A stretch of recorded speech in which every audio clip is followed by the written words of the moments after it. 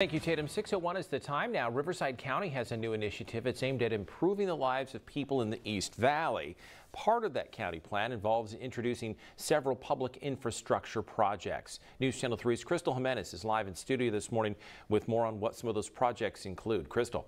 Good morning, Jeff. With this initiative, the county is trying to really make the quality of life for these residents much better. And that's through a variety of ways, which include through their water and sewer, their electricity, telecommunications, housing, all the way to the community facilities and the Salton Sea.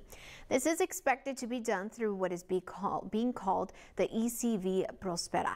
A huge piece of making this happen is the county's effort establishing what would be considered an enhanced infrastructure financing district for the East Valley.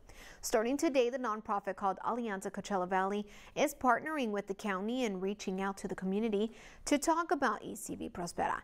There are a few meetings happening, the first one being today in Mecca. That meeting will be from 12 p.m. to 1:30 p.m. at the Mecca Boys and Girls Club. And then there will be one later on this evening from 5 p.m. to 6:30 p.m. at the same location. Supervisor Manuel Perez is a huge part of this initiative. He says that this plan really is to help residents with major investments and improvements in their communities of North Shore, Mecca, Thermal Oasis, and Vista Santa Rosa.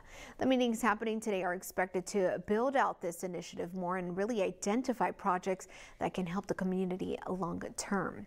Live in the studio, Crystal Jimenez, News Channel 3. Okay, in some cases, just basic infrastructure, but desperately needed in some of those East Valley communities. Thanks so much.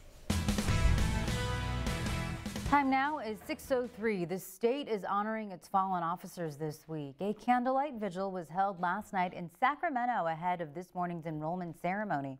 Attorney General Rob Bonta announced the roll call for the fallen soldiers, the fallen officers, that is. The 9 names will be added to bronze plaques on the California Peace Officers Memorial Monument in Sacramento. Riverside County Sheriff's Deputy Isaiah Cordero is included in the ceremony. The 32-year-old died during a shootout with a suspect in Jurupa Valley back in December. Also, Correctional Lieutenant Stephen Taylor, who died of COVID complications last February. Today's ceremony will begin at 10:30 a.m. Palm Springs police are